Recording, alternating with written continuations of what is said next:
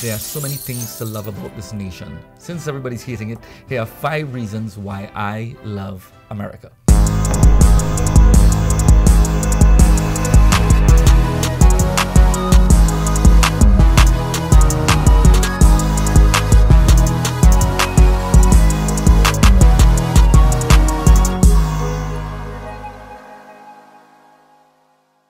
America, America, God shed his grace on thee.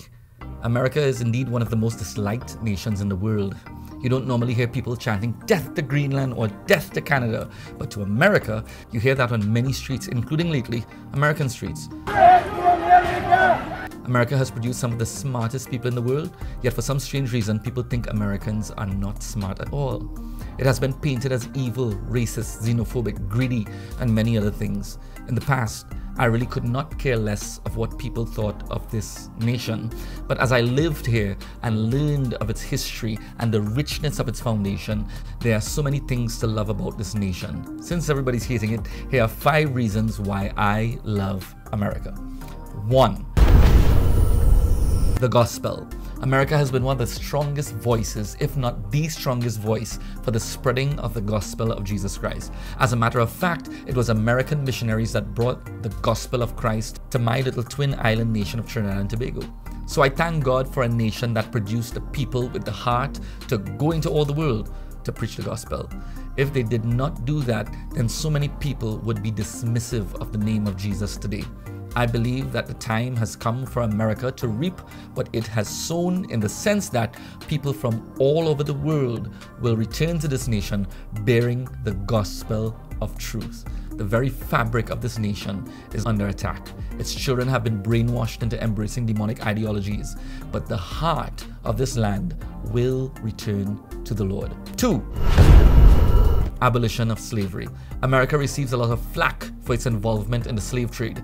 It's quite interesting that of the 12.5 million or so slaves in the then known world, America had only around 300,000 of them. Yet for some strange reason, many people think that America was the central hub. It wasn't. As a matter of fact, America was pivotal in the abolition of the slave trade. Here's some common sense questions that could be answered with little research and observation. Where was the most slaves delivered to during the slave trade? And in those areas of the world, do you see natural-born descendants of those slaves living there today? In America, many of the descendants of the persons who were victims of slavery are natural-born citizens today. This is not so for many other nations. Why?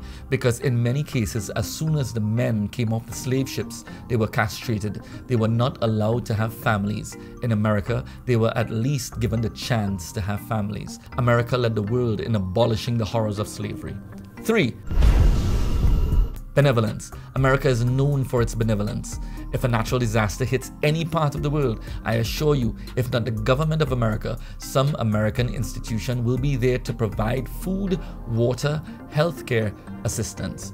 This is the nature of the nation and many of its people. As a matter of fact, many of the world leaders have recognized this trait of the American nation and sought to use that against them. Nevertheless, even to this day, America still gives. Despite its mounting debt, it renders assistance when and where truly needed. 4. Foundation. John Winthrop, an early Puritan leader that is considered by many to be the grandfather of America, stated, "For we must consider that we shall be as a city upon a hill. The eyes of all people are upon us, so that if we shall deal falsely with our God in this work we have undertaken, and so cause him to withdraw his present help from us, we shall be made a story and a byword throughout the world." America was built upon a Judeo-Christian foundation, and thus implementing a new form of godly governance that would create one of the most powerful nations in the history of humanity. Today that foundation is being shaken.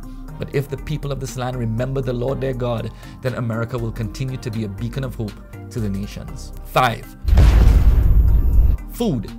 Now, I may not know the history of all the foods in the world, but America has certainly produced some classic foods. I mean, come on, they created KFC and Chick-fil-A. What more do you need?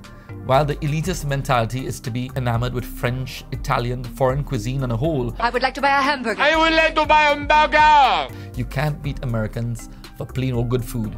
I'm not alluding to their inordinate serving sizes, but the mere availability of it. I remember one former president of the United States stating that America consumes too much of the world's resources. I don't know if that's true, but so much of its food is good. From the Cajun-style crawfish to Tex-Mex to a plain old American cheeseburger, the food is good. I know much of it is unhealthy stuff. If you're a Bible reader, then you'll know it instructs us to exercise moderation. So there are many reasons to love America. You may or may not agree with many of my reasons, but those are just my reasons. Much of the problems we see in American society are quite deliberate. Joseph Stalin once said, America is like a healthy body, and its resistance is threefold. It's patriotism, its morality, and its spiritual life. If we can undermine these three areas, America will collapse from within. It is no coincidence that American patriotism is now considered malignant. It is not surprising that we are seeing new morality, faulty and illogical in its very nature, but it's being called morality nonetheless. America's spiritual life has taken the biggest blow of all. A nation which once proudly declared the power of God to the nations is now at odds with the God of the nations. Many of you from other nations may be struggling to see the importance of this topic to you and your country. Ask yourself, why do so many hidden people want to see America fall? This is so because America is the one force in the world that is standing between us and totalitarian rule. Once America is in the world, the American founded on godly principles, dictators will think twice. Once they are out of the picture, then it's free for all. Interestingly enough, the Bible, as it often does, tell us what is to come. One individual will rule the nations. Sounds like a dictatorship to me. Unless you take his mark, you can't buy or sell. In other words, you starve. So, does that mean America has to be out of the picture for the Antichrist to rule? No. America could still be existent, but a mere shadow, a shell of its former glory. So, as we navigate the waters of these last and closing days, we must be wise as serpents and harmless as doves, lest we find ourselves fighting against the Lord God of heaven. Do not be compelled into hating any man. Do not be lulled into a false sense of security. Be sober, be vigilant. Know that the time is at hand. Pray for America. Pray for your country. Pray for Israel. Pray that the Lord becomes the center of America's existence again. Pray that its people come to spiritual truth. If they do, then the world would be better off for it. Now think about that.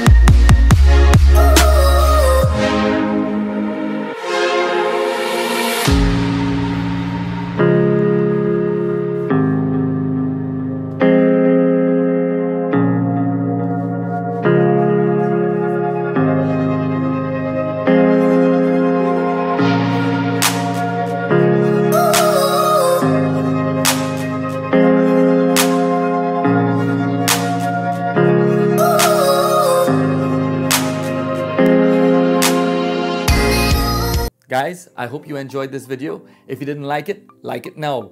Share it now. If you did not subscribe to Preacher Man TV yet, get on there and subscribe.